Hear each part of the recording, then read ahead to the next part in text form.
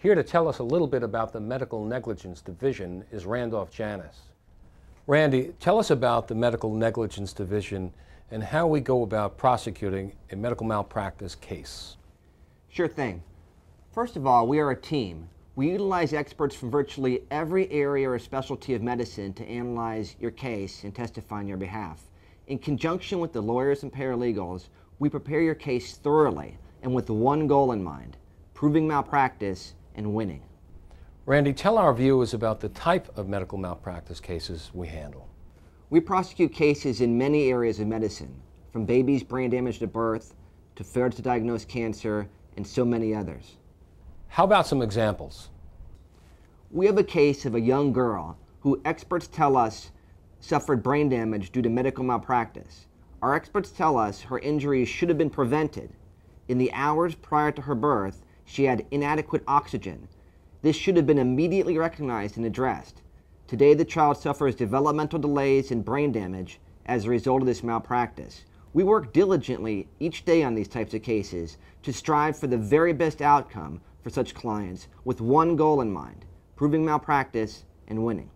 What about cases where there's a failure to diagnose cancer, like a breast cancer or other cancers?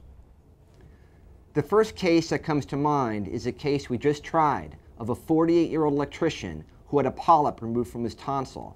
The pathology report of the polyp indicated it was precancerous, yet the doctors never did anything about it, resulting in the spread of cancer and, tragically, the death of this father of three.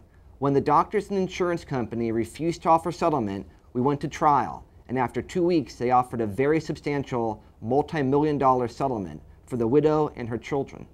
When others would have backed down, we persevered. What about cases that arise from what should be routine medical care? Well, for example, we are prosecuting the case of a colonoscopy gone wrong. A gentleman whose colon ruptured during a routine colonoscopy as a result of the carelessness of his own physician. Unfortunately, we've handled successfully many similar cases like that. We also have the case of a woman undergoing cataract surgery, a fairly routine procedure, who prior to surgery did not have sufficient anesthesia, as she desperately told her doctors that her anesthesia was insufficient and that she felt pain. They did not properly address her complaints, and as a result, the surgery continued with insufficient anesthesia, resulting in this unfortunate patient suffering loss of vision to that eye.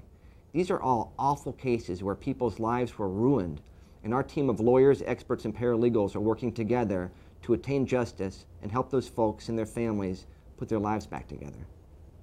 Thanks, Randy. My pleasure. If you'd like to know more about our track record, go to Verdicts and Settlements, or to get the process started, go to our Case Evaluator page or give us a call.